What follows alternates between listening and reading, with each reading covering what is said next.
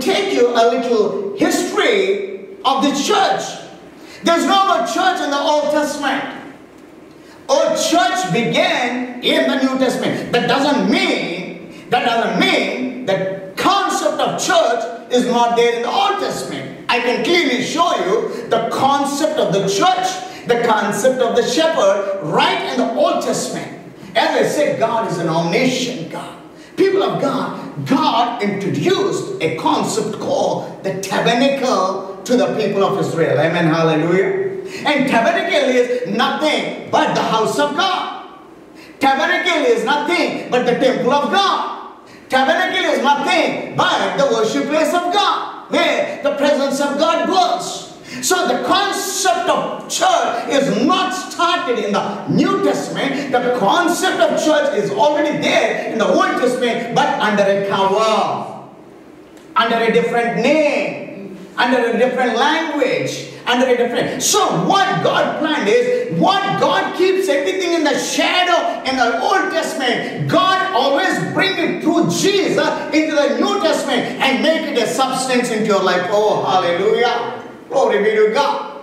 May the Lord speak to us this morning. Whatever there in the Old Testament, God always transcends that and use Jesus to bring all the Old Testament, the concept into the New Testament, so that the shadow of the Old Testament can become the reality of the New Testament for you and me. Can I say amen? Amen. Glory be to God, and make it clear.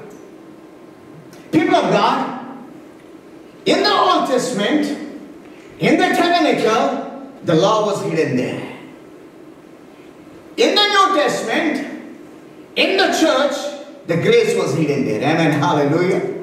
The law is overtaken by the grace in the New Testament church, but whereas in the Old Testament, the law is kept in the tabernacle. Amen. Hallelujah. Glory be to God. And 4,000 years, the law was ruling.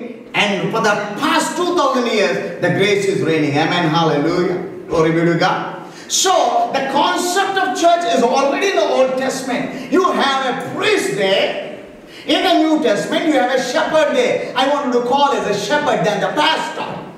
Because when you say pastor, we have so many meanings for that.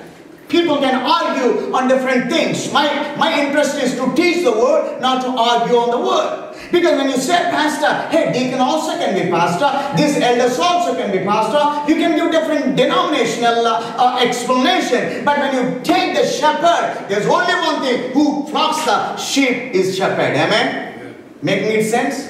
That's what Jesus said. I am a good shepherd. Oh, hallelujah. Amen. Jesus never said, I am a good pastor to you. No. Jesus said, I am a good shepherd to you. Shepherd only can give the life to the sheep. Amen? Even in the churches today, we the shepherd should give everything best possible to the people God has given unto this in this place. Amen. Hallelujah. Let me go what the Pentecost Sunday represents.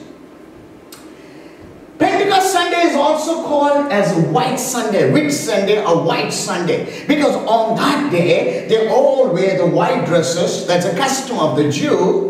And they celebrate the festival, on the Sunday. So they call, it's not on the Sabbath day. Sabbath is on Saturday. And they will celebrate it on the 50th day, which is the first day of the week, Sunday. Amen. Hallelujah. And God knows that. That's the reason you got to understand Bible very clearly, that why we are celebrating the first day of the week, not the seventh day. Because God transcended from the seventh day to the first day, so that He can rise from the dead and He can prove He is a God. Amen. Hallelujah. So God has finished the law, and God has finished. Let me tell you very clearly, when I say finished, God has fulfilled the law and transcended you from the Sabbath to the real world called the Resurrection Sunday. Amen. Hallelujah. We don't live anymore in the Sabbath. We transcended into the resurrection power of Jesus. Thereby we celebrate the 50th day, which is the born of the church day. That's the reason we are celebrating Sunday as a Lord's Day, not the Sabbath day as a Lord's Day. Because on the Lord's Day, on the 50th day, on the birthday of the church, we are making our church gather. Amen?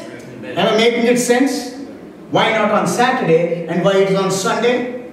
The Pentecost Sunday is a commemoration of the descending of the Holy Spirit upon the 12 apostles and also the disciples, where they are sitting together after the crucifixion, after the resurrection, and after the ascension. Amen, hallelujah. Because ascension has taken place after 40 days. Amen, hallelujah. Glory be. Resurrection is on the 3rd day, ascension is on the 40th day, Pentecost is on the 50th day, where the church was born. Amen.